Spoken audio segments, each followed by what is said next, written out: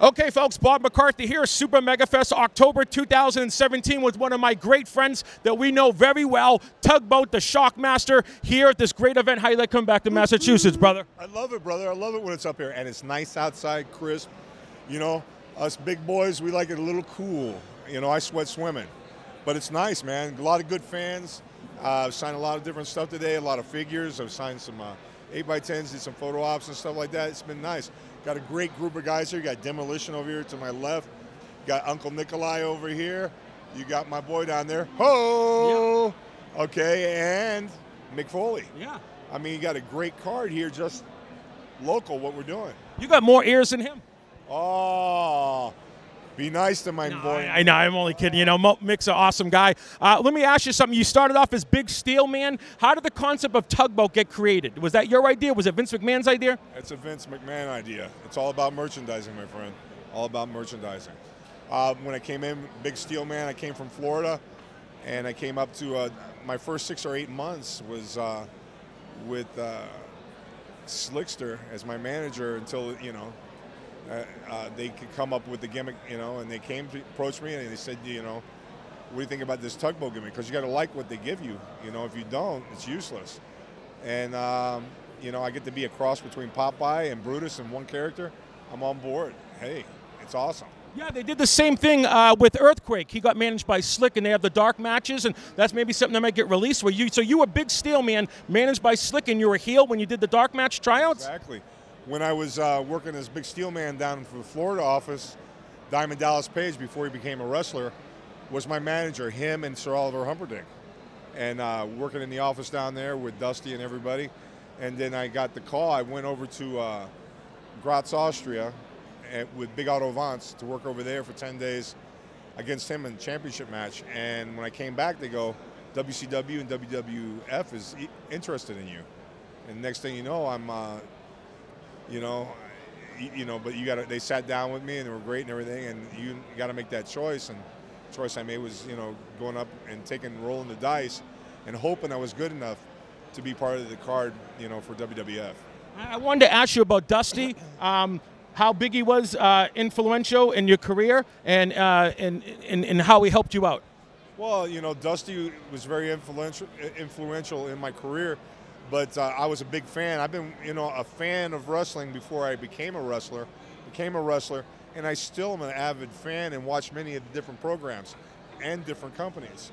I like to see young talent. I go to a lot of independent shows that are in the Florida area around me, so because I enjoy the business and I like seeing the business.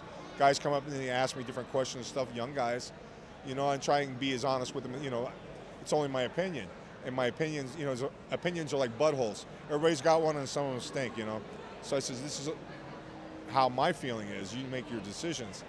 It's good to look at a lot of different styles, you know, to, you know, you learn and train to wrestle, but all during your career, you're in a constant learning curve. You're still learning to the day that you, you know, retire from this business. It's one of those kind of deals. Yeah, and we all know about the Shockmaster, and you came in there and the situation there. You know, you've elaborated on it many times. But they made the transition. Oh, look. Wow, look at that. You get bad then, but it's very nice now. Wow, and they got you tipped over and everything, huh? And they have the whole. Wow. You didn't know it was a break No, dancer, I didn't know there was a Euro break dancer. I could spin on my head. That's me. That's incredible. That's right. Shockmaster Boogaloo. and you can see the helmet right here. I'm surprised that the Star Wars Lucas didn't come after you for this, right? No, he wouldn't come after me. He would come after WCW. Now what they did was because they ran with it, they made you Uncle Fred. Now, what was that? I mean, you think they couldn't come up with something more creative than that? Then they made you trip and everything. I mean, you think they could have just went with a different plan B? I tripped on my own. Okay. You know, not that I'm not normally tripping a lot, but I mean, it's, you know, one of those deals. Yeah. I've only got 2 or 3 brain cells left up in this noggin. Yeah. It's like a maraca up there. Yeah. But yeah, I mean, you know, it is what it is. I always, even though with the adversity and the thing that happened, it was embarrassing the night it happened, but I've embraced it. I always tell people when they come up and they ask about it, I'm like, you watch the video. You're having a bad day, watch my video, and you have a good day at my expense. Yeah. Yeah. Exactly. And there's no more big, huge tag teams anymore like the Natural Disasters. I think you and Earthquake are the last 2 big guys, like really, really big guys that, you know, how'd you feel about that? A great, you know, team you guys. Well, I love that's my brother from another mother. The thing is with, you know, the big tag team. I mean, there's some big guys out there. There's some really, really big guys out there.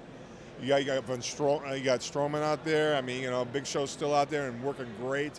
I mean, they got some up and coming talent.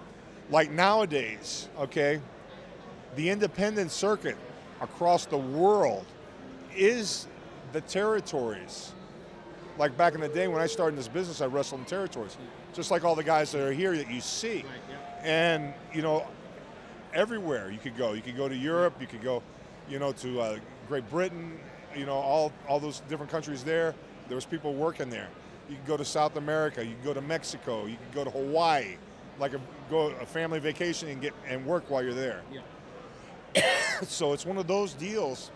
Now with the independents, especially, it costs a lot to go to watch a WWE show or to watch, you know, Ring of Honor or one of these other places. You know, these companies are coming up.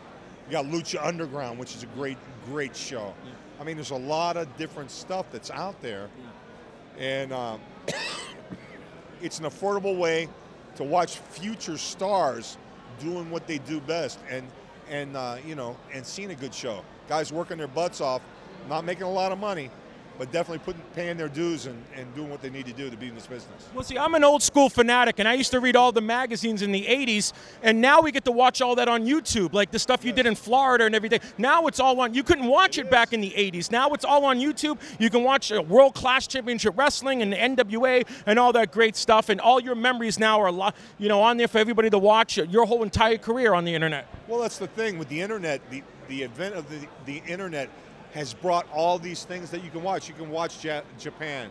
You can watch stuff from Europe. You can watch stuff from all here in the United States. It's one of those kind of deals that's just incredible. You know, I mean, it's a great thing. All right, that's awesome. I don't want to take your time too much longer. Looks like they're giving me the cutoff. All right, folks, right here, the one and only Tugboat.